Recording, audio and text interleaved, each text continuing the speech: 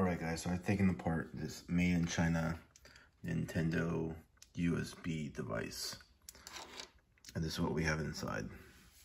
Pretty simple, just those screws and one screw for the board that basically holds it in place. And what I'm having trouble with is the up and down. So what I'm going to do is clean this with alcohol. You can see this board is from 2012, so it's probably has different revisions now. But I just wanted to show you how to clean this up. I'm going to get some alcohol and clean all this up here, all these contacts, because basically those pads right there are what makes contact with this pad. So it's interesting enough, there's actually two different start and selects. I'm not sure why they did that, but that's what I'm going to do. All right, and that should fix the issue. All right, let's rock.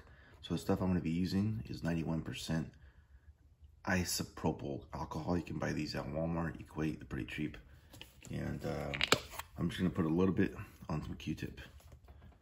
And that's going to be our cleansing agent. So let's begin with the board. I don't like how this board doesn't have the connection to hold this in the case, but I want to rig something up, maybe with some hot glue, so it doesn't create stress. All right, so the problems I'm having is with the up and down, so I'm going to work on that. Clean that up.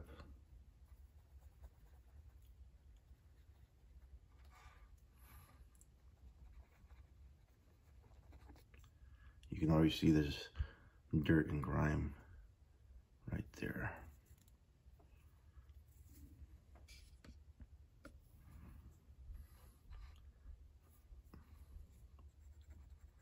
Ideally, it'd be nice if you have a little plate where you can pour the stuff into.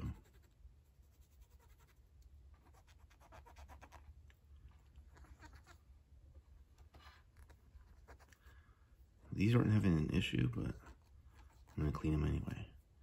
All right, that's done. I'm gonna pour some more into the other side.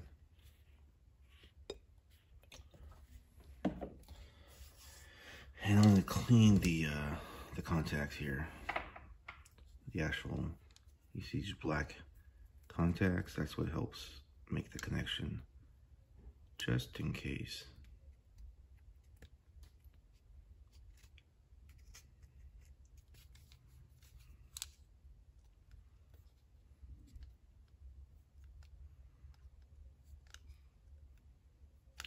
All right, we're done cleaning. And you can see what came off of that. Let's put it together and let's test it out. All right, so I just tested it out. I wrapped the wires through this loop to create the tension. Normally, you don't have that kind of a setup. You have something like this. And that locks this in place right in between those two, but this was a bad design. But regardless, we're gonna test this out and put this back together, and let's test it out. The app I'll be using is called Joystick Show for my Mac, and I'll show you exactly how that works. All right, so here's the joystick. It looks pretty legit, Nintendo style. Remember, the problem we're having is up and down, so this app here, unfortunately, is too small. Let me see if I can expand it. I guess, so this is called Joystick Show, and you get about, I think it's like 99 cents to buy it. It's not too expensive. You can see the one triggering there. Here's button 2. Here's my start button.